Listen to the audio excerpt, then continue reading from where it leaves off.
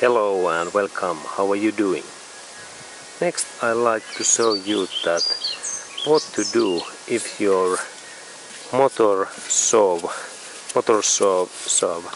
is not starting and how to start investigate that what is wrong in your motor saw.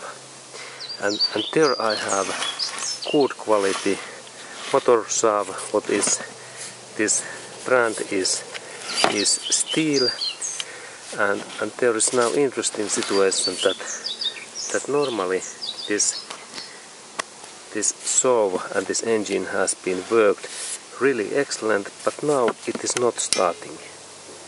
And what to do if I notice that my motor saw is not starting? First step is of course to try to start this engine and test that if this helps. And now there is situation that when I insert this my starting switch in this position, what is in this down position, and then I start this engine.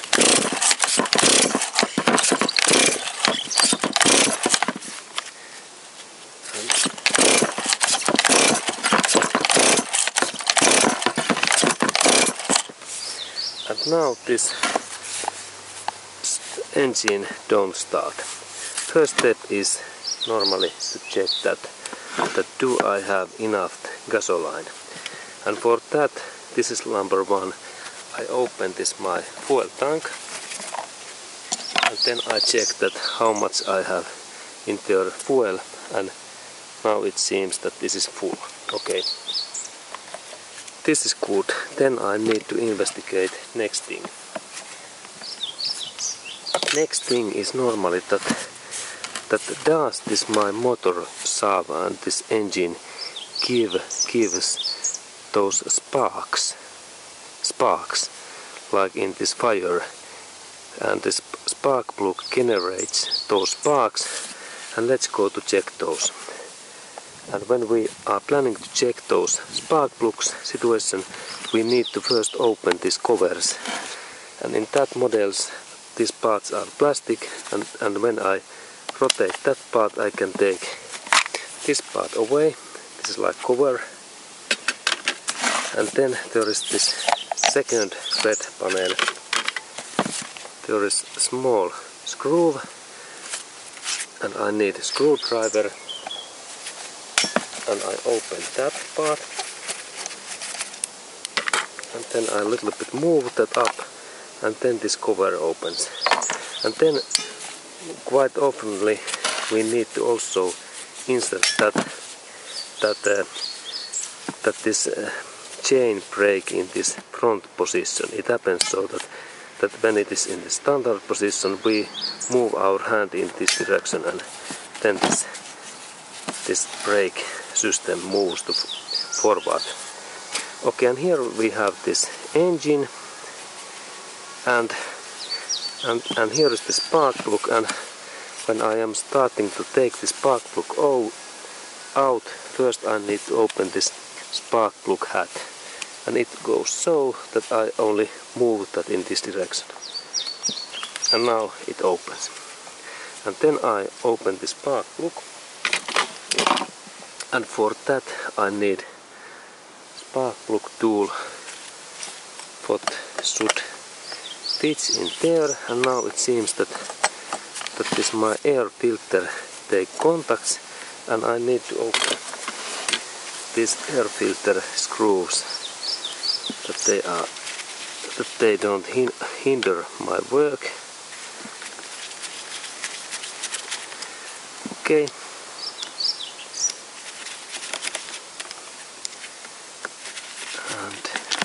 And now this air filter opens, and then I can insert that my spark plug tool in here this way, and then my friends, and then I open spark plug.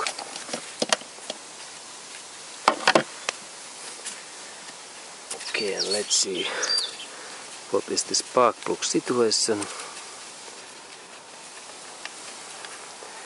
Okay, and here we have this spark plug, and then we check that is this wet or clean, and it's look quite okay, and then I insert that spark plug back in here, and I insert that part in here, and then when here is this small hole in there, I am trying to look that area, that is here any spark when I pull that starting key. Okay, and there is actually spark in there when we look this closer. In there, okay, and there is small spark in between there. Okay, this is good signal. Then I think that we have this next part is then that if this spark plug is working, then we have issue in this fuel injection system, this carburetor, and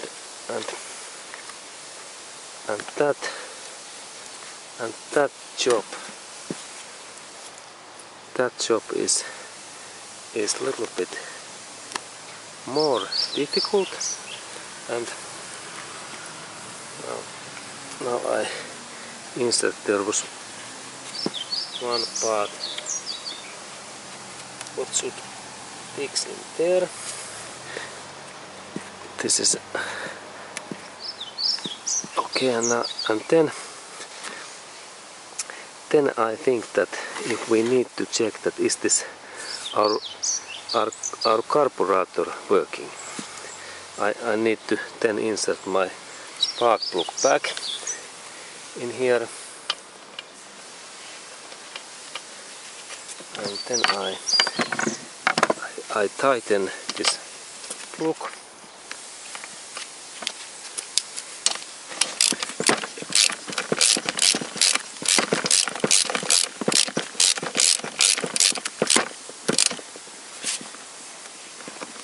Okay, now this spark plug it is back, and then I insert spark plug hat in back, and then I move that I will be secure that this electric line is solid in here. Okay, and then I think that I try to again start this machine, because sometimes it could open, and then I check that what was this my procedure. Yes, there is full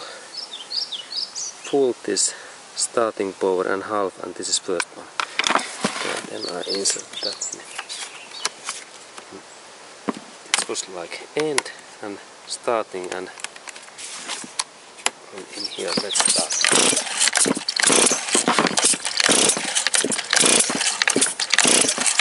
Okay, and now I think that we have issue in this carburetor area, and for that testing I can insert in here a little bit fuel in that hole, and this hole goes directly in this engine, and if I insert in there fuel and engine start, then I have issue in here, and I have to disassemble this carburetor. But let's check when I insert there this fuel little bit, and we continue.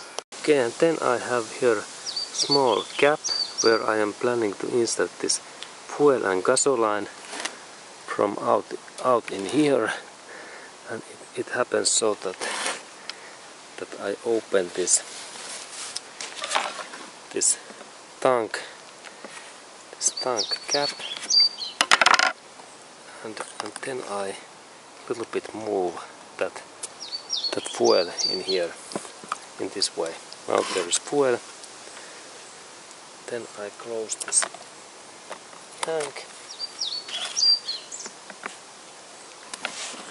and then I insert this this is now full. Here is this gasoline, and then I insert these gasolines directly in this hole in here, and this holes goes in piston area, and then I have that, and I drain this fuel.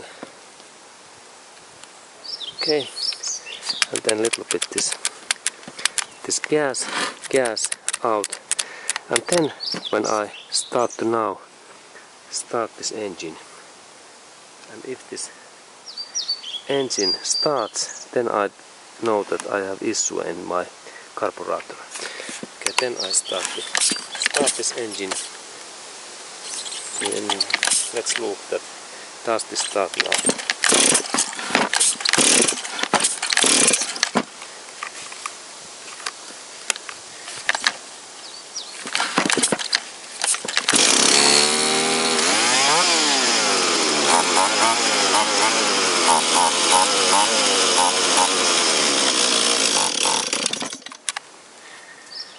Okay, and now this engine starts, and now I know that I have issue in this my carburetor. And this carburetor, this assembly is bigger job, and I will show in next that how we start to disassemble this carburetor. But before of that, I check there is this fuel filter, and I check this fuel filter situation. Now there is issue that fuel is not coming in this. There is fuel filter in some place, I believe. I am trying to find that, and now it seems that I need to take all of these gasolines away. Okay, and this was this information that how to check that why motor shaft is not starting and there is issue in this carburetor. And this carburetor fixing is more complex job, and I must do new video on that area. Okay, and thank you for watching this video.